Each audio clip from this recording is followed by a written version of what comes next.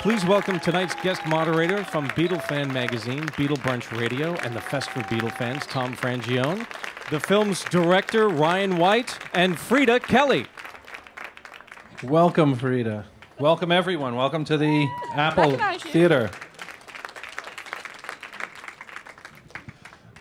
So, Freda, here we are, 40 years later, and you're working the room at Apple again. No? I'm sorry, I couldn't. It's changed a bit, hasn't it? It's changed a bit from the last time you were in a place called Apple, I bet. This is a wonderful new film. Some of you may have seen it last night at the Museum of Moving Images. Anyone? A bunch of you, right? It was terrific. For those that haven't seen it, it will be available beginning tomorrow on iTunes for rent. And appearing at the Sunshine Cinema down here on, I think, 13th Street here in Soho. Excuse me? Houston Street, thank you. Beginning next Friday, the 13th. It'll be a good luck, I'm sure. It's a wonderful film. For those of you that have heard only a little bit about it, we have Freda here to tell us a little bit more about not just the film, but about her days at the Beatles fan club. Freda, for those who may not be familiar with where the title of the film came from, good old Freda, share that story, please. Right. The title came from a fan club record. What it was, the Beatles had decided to give the fans a record that they made specially for them for Christmas. And then I found out that they'd mentioned me in it, and I was a bit on edge until I heard it, because you never know with them. And on the record, George thanks me, and then John shouts, good old Freda, and then the others join in. So that's how we got the title. Wow. How many folks out there have heard those Beatles fan club records, the Christmas records, right? A bunch of people have heard those. Those are highly prized collectibles at this point. And actually what we've done is roped you in here tonight to try and talk to the folks at iTunes to maybe see if those could be made available. Would you guys like that? Yeah. Okay, great. And as Freda said, those were a direct product of the fan club and just for the fans. You had to be a member of the fan club to get one of those records. Right. And whose idea was that? Was that through the press office or the band? Yeah. No, it was through the press office. Tony mentioned it to them, and they were very, very willing to do it. So over a period of 6-7 years, they done one each year, and then when the fan club packed up, as a leaving present, we put them all on one and gave that out as an LP, right, as a goodbye present. Right, a very highly prized collectible among the Beatle fans out there. And then you mentioned Tony, that was Tony Barrow? Tony Barrow was the press officer then. Right, okay. And these were sent out, you had to be in the fan club, as you said. You had to be a member, yeah. So at its peak, how many of those were you sending out? Well, at the peak, there was about 40,000 members. Wow. 40,000 copies of that going out. You imagine that? They're somewhere around in the world. They're somewhere around somewhere. Yeah, that's a fantastic story. And I always felt that those records, while people thought of them as these novelty things of the Beatles telling jokes and skits, you can really hear how they evolve over the years. In the beginning, each one changes, doesn't it? Yeah, ends up really like a pantomime. Right, they get really creative and psychedelic in the middle, and by the end, you can sense that they're recorded. Getting fed up. Right, that they're in 4 different rooms, right. In your role as the fan club secretary, as we see in the film, you take on more than a secretary job. It's long before the days of certainly email and internet and instant communication. You seem to have taken on a role of confidant to them, and more than that, a link to their families in Liverpool. There's some great footage and photographs in the movie of you with them at holiday dinners and birthday parties. And tell us, what was that like, being the link to their families in Liverpool? Well, of course, I would get the information where they were playing, and also I was typing contracts, so I knew what was penciled in the diary. So when I went to the parents' houses, which I did on a regular basis, I would tell them, where they were going to be playing or what was coming up, and also they were always asking me for photographs because people asked them for photographs. But so I was the link. Sometimes I saw the Beatles more than they did, because I would go to London and then I'd get information down when I was down in London from the press office, and then I would bring that back up to Liverpool to the parents. Wow. As we said before, that sounds kind of like a job that probably millions and millions of people, certainly young girls, would have loved to have had back in the 60s. But I would dare say, after seeing the film, precious few could have done it as faithfully and as with such grace as you did. Thank you. I'd like to go to our first clip, Rick, talking about, there's some clips here of Freda from the movie talking about that dream job. Wasn't I a lucky girl? Yeah, yeah, looking great. And actually, you started, as we heard there, actually before we kind of knew the Beatles as we know them, John, Paul, George, and Ringo. Pete was still in the band when you were working for Brian and this idea of the fan club came up. Is that right? No, I was helping out with the fan club because I didn't start the fan club. Another girl started it, but I did help Bobby when Pete was in the group. Okay. And then I went to work for Brian, and then Richie joined very soon. Oh, very soon. You had nothing to do with that, I hope. No. No, okay. No. But are you trying to trip me up? No, no, by no means. What we as Beatle fans have heard so many stories over the years about how popular Pete was, and that he was a fan favorite. And did that cause any kind of a bubbling among the fans when that happened? Did you get to bear the brunt of any of that, or? Just a little bit. I mean, he was very popular and he was very good looking, you know. And of course, Richie had his following as well. So it died down in a matter of weeks. Freda, in the film, it comes across far to the front of just how big a fan you were of theirs, just as we all are, right? I was wondering if you could tell us, as a fan. We've been waiting 40 years to hear this story, and we can talk with Ryan more about how the film came together. Why was this the right time to bring this story out?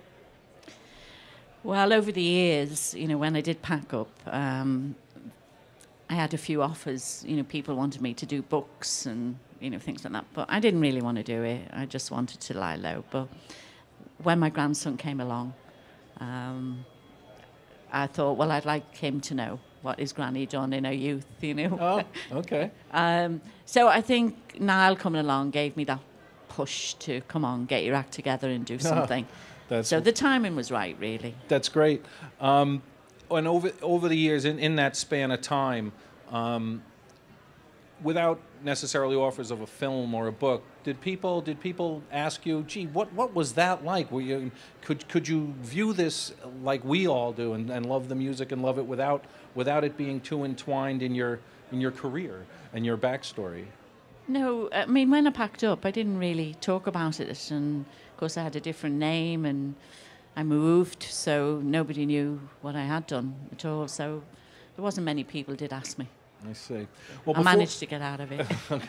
Before we talk with Ryan about some of how the film actually came together, I'd like to go to our second clip, where I think you can really see the twinkle in our special guest's eye about how big a Beatle fan she is. Rick, if you would play clip 2.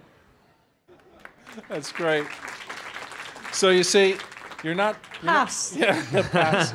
You're not so different from a lot of people, I imagine, where a favorite Beatle changes from day to day on so many levels. Ryan, as director of the film, congratulations first on this wonderful, wonderful bit of film on behalf of Beatle fans everywhere for all you did for this. I wanted to ask you a question about pulling it all together. Much had been made earlier this year about a TV show, a very popular TV show called Mad Men, that they, oh my God, got the rights to use an original Beatle recording in a movie. Oh my God, and they paid a king's ransom.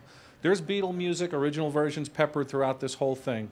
Tell us how you were able to quarterback that, and were the folks at Apple, not our Apple here, but Apple Beatle World, were they receptive to the idea of use of the original recordings in the film? Yeah, it's actually funny you use the Mad Men example, because the day we had our first meeting with Apple Records about our film, my producer Kathy McCabe and I were in a coffee shop waiting to go into Apple, and the New York Times published that article about how Mad Men was the first television show to ever pull off a Beatles song, and they had used a snippet of Tomorrow Never Knows, which, as we know, isn't even a huge Beatles hit, and they paid $250,000 for that portion of the song.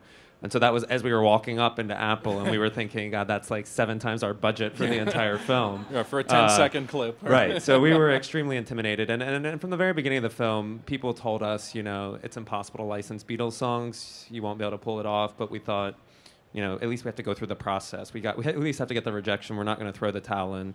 And I have to say, it's a total testament to Freda, I think, that we pulled it off. The fact that I was even able to get in those doors and have the phone calls with, it is a lot of people who take place in the ownership of Beatles music. It's not just Apple Records, it's also many record labels, many people who own the publishing, and they all have to say yes for you to pull it off. And I think that's why it's so rare in film and television still, is because typically somewhere along the road someone says no, and those filmmakers are stopped in their tracks. And so I think I was probably the luckiest Beatles filmmaker who ever existed that I could begin in my leading line on these phone calls or going into a meeting saying my movie was about Freda Kelly, this woman who had worked for the Beatles as one of their longest serving employees, never sold them out, never cashed in, is still a working secretary today in Liverpool for a law firm, and it's just really a sweet, endearing film. And time after time we got yeses, and it took 2 years, but we pulled it off right before our world premiere in March. Wow, that's a great story, and as you say, testament to yeah, absolutely. To the affection they still had. Were the surviving directors of the Beatles, Paul and Ringo, and by extension Yoko and Olivia, did they ask to see the film? Did they ask for to see a draft of it to kind of get the essence of it? It is a very, very thorough process, and so that involved, I don't know if they watched the film, but I know that there was opportunities for them not only to watch the film but read scripts, and so it was extremely thorough, where a lot of people in Apple Records were involved, including the board. So I don't think they would have. They know Freda very well. I think they knew that she would never make a film that undermined them in any way. But they don't know me, and they don't know the company that I was making this with. And so I think they needed to see things that put those nerves to rest. But once they saw the film, it was a lot of support that we've had. We've been very, very lucky in that regard. Great.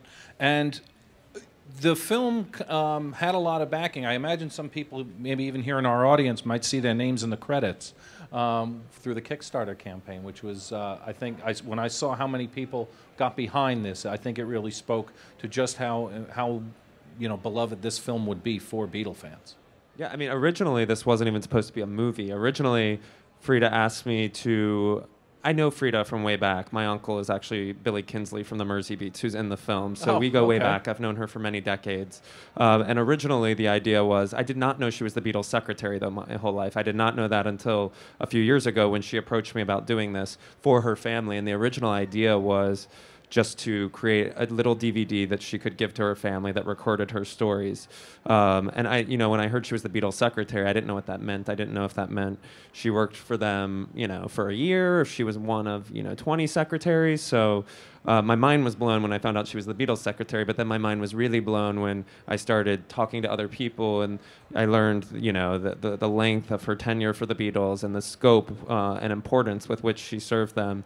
And so then the wheels started turning, and I thought this would make a really great story as a film, and not just a family film. Not that there's anything wrong with that, but a film for a lot more people to see. And so that started about 3 years ago, and here we are now. And we all thank you for taking that to the next level and having that vision.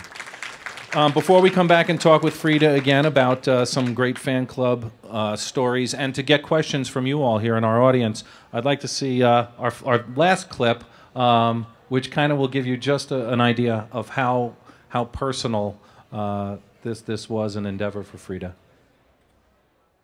And as we hear in the film, as that clip goes on, Freda's dad's worried about where the electric bill is in that big pile of mail. While we talk about Apple, Freda, tell us, how did working and managing the fan club change when the Beatles formed their own organization, Apple, and moved headquarters to London? How did that change how you had to manage the club? Well, I didn't go to London, and it gives the reason why in the film. So I just stayed in Liverpool. But I did go to Apple on a regular basis. I was an employee of Apple. Right. So I used to go down about every 6 weeks and, say a day or two. Okay, and that's where the press office was? Is that Press now? office was... And by then it was Derek Taylor? It was running Derek, Okay. yeah. Derek was a lovely man. Yeah. Full of fun and, Derek always had a big smile on his face. Yeah. There's to this day, there's a mystique that surrounds Apple. There've been books written about it, about how chaotic it was and how idyllic it was. And there's actually, while we're here doing an installment of Meet the Filmmaker, some folks may have heard there's actually a movie in production. Liam Gallagher from Oasis is heading that up to talk about what Apple was like. So I guess the two questions I have about that is, one, has anyone from that side reached out to you to get any input?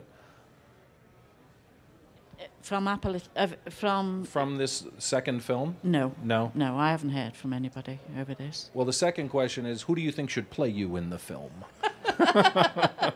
Marilyn Monroe. There you go. Okay, of course. I think we're about ready to go out to the crowd. Is that right? For some questions and answers. If you have a question you'd like to ask Freda or Ryan, please raise your hand. We'll get a microphone over to you, and you can be part of our podcast. Hi, Freda. Lou. Hi.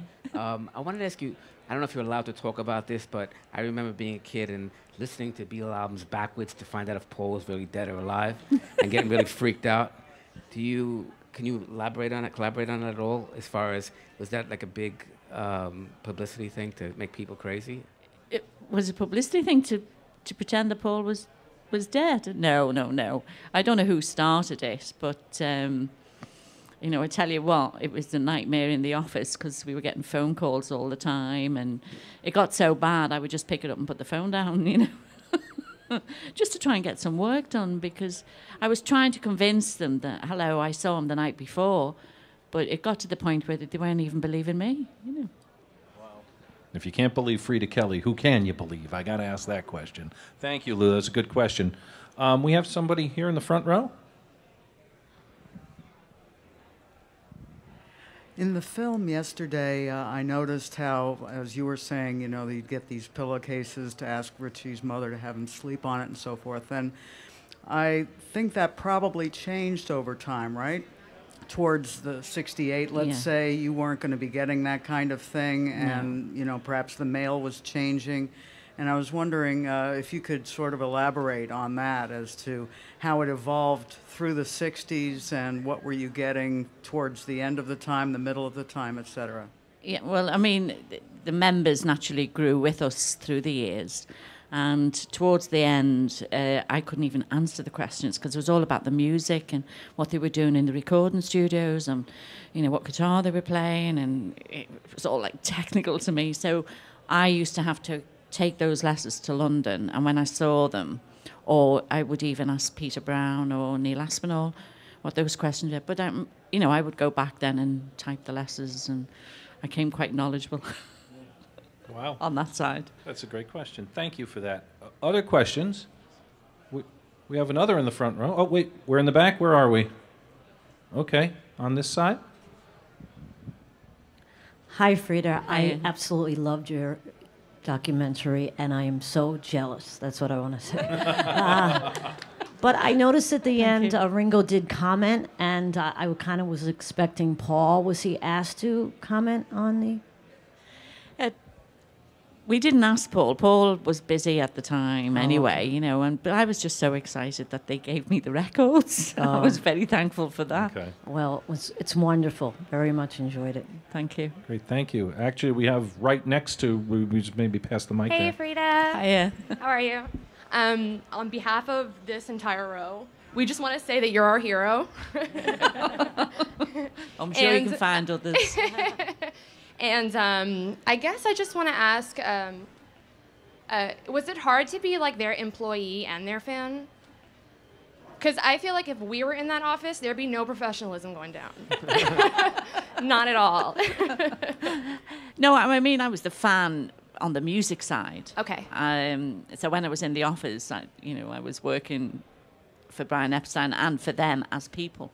So... I mean, naturally, when they came in the office, I was excited, but then that soon wore off, when I would ask them to do something and there'd be a moan or, think, oh, I've gone off him today.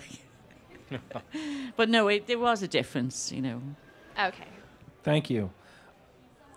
Oh, Hi, wait, Freda. they're passing you Hiya. right down the road. But somewhat in line with that, how do you go from crazed adoring fan to an employee/family? Was it skills you possessed or professional skills you possessed? Or was it I wasn't right a thing? crazy fan. All the girls in Liverpool, we were just fans and we followed them round. But because they lived in Liverpool, they wandered around Liverpool themselves. They were in and out of shops, and somebody'd say, "Oh, Paul's in George Henry Lee's buying his cigarettes," and then one of them would go in and say, "Hey, where are you playing tonight, Paul?" And so there wasn't the craziness in the early days. Nobody went hysterical when they saw the Beatles. Well, we think of, crazy Beatle fans here, people who, see, let's say they see Paul every place he goes, every concert. There's a number you drop in this film that had me on the floor when you talked about how many times you estimated you saw the Beatles perform at the Cavern Club. Would you like to share that number with some folks here? Yeah, I saw them probably nearly 200 times. Okay. Yeah. Okay, show of hands. How many people here got to see the Beatles 200 times? I didn't think so. Okay, but that's what we think of. We actually have someone in the front. Okay. Hi, Freda, Ryan. Hi. Great movie. I saw it last night. You guys did a great job. Freda, when the Beatles organization became Apple, did you have any dealings with Alan Klein? Yeah, because I was still there when Alan Klein came in, but I left soon after, Do you want to tell the story about hanging up the phone?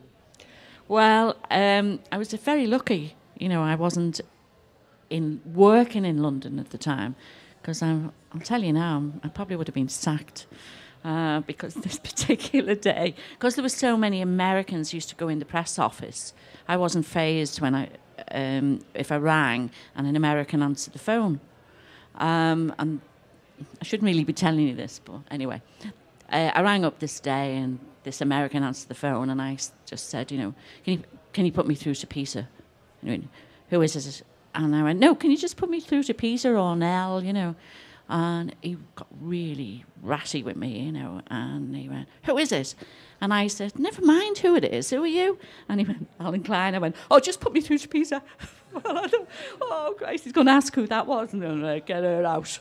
Well, we talked about, Apple, like I said, there's been so many books and and movie projects, people that were there. Do you, in between the many other things in your life, your grandchildren and everything, over the years, did you keep pace with, if let's say one of those people like Peter wrote a book, did you make it a point to read it, or did you consciously stay away, or? Peter did ring me up and ask me, would I help with it? Because I wasn't living in Liverpool at the time. I lived on the Wirral, and his parents, Peter's from a place called Bebington on the Wirral, and he said he was coming up to see his parents, and could he come and see me? But he told me that the book wasn't going to be about the Beatles. He told me it was going to be about the music of the 60s. No, because I was extremely close to Peter, I'd known Peter way back from NEMS, where I didn't do interviews or talk to people that wrote books, I would definitely have done it for Peter. But lucky enough, when he was coming up, I always went back to Ireland in August, and it just happened to be in August. For those, but when the book came out, I was so glad I didn't talk. Yeah, for those who might not be familiar, Peter Brown was a Beatles associate and actually mentioned in the Ballad of John and Yoko, he was John's best man. But an example of what I would call the anti-Freda, someone who did decide to take the low road in a book. Yeah, but I was extremely surprised about that. Yeah. I never ever thought Peter would do that. A lot of people said that, including the surviving Beatles at the time. It takes a lot for them to be outspoken about something like that. They typically would just not give it any attention that it doesn't deserve. I think we have time for a couple more questions. We have here and the back and the front. We got a bunch. Good. Hi, Freda. Hi. Just a quick question. Could you just tell us about the last time that you met John and George? Wow. The last time I met George, God, I can't remember. Probably the day I left. No, I think I saw him afterwards. John, way before that. Probably, you know, in Apple. I can't remember the year or the date. We had another one in the front here, and we have a gentleman in the back as well, and a lady in the front as well. Okay. Hi, Freda. Hiya. This is a little piece of trivia, but I remember in the Beatles monthlies there was always a fan club letter, and I believe they were signed by you and Bettina and Ann Collingham. Who wrote those fan club letters? Was that a Tony Barrow? No, Tony Barrow started it off. Okay. And then I done my little bit, and the other two girls, because there's no Ann Collingham, that was a made-up name. There was a girl called Mary that they put her forward to be Ann Collingham, but she didn't. I think she only worked in the press office for about a year. Bettina Rose stayed even shorter. And then eventually it was just me. But I wrote all, you know, I gave all the snippets to Tony because I would see the lads, you know, in Liverpool and also the parents. I got a lot of information from the parents. Okay, great. I think we had a gentleman round the back. Okay, there you go. Hi, Freda. Two quick questions for you. Did you travel at all with the group to America, to the craziness here, or Australia? No. The only way I travelled with them really was Magical Mystery Tour. Yeah. So you were back in Liverpool. I was in the office. Yeah. And secondly, since you worked for Brian, just taking the focus off the Beatles for a moment, was there any other group in his stable? He had some terrific groups in '62 and '3 and leading up in '64 that you liked very much. I mean, just taking the spotlight off the Beatles for a moment, one that you thought was really great. I liked the Foremost. Foremost. And the reason why I liked the Foremost, there was the humour. You know, they just didn't sing. They also done comedy sketches and everything. So were you involved with scheduling for Billy J. Kramer and Jerry and the Pacemakers and all that as well? Brian Epstein, he managed the Beatles, Jerry and the Pacemakers, the Foremost, Billy J. Kramer and the Dakotas, with the Dakotas, Cilla Black, Tommy Quigley. So I done all the wages for all of that.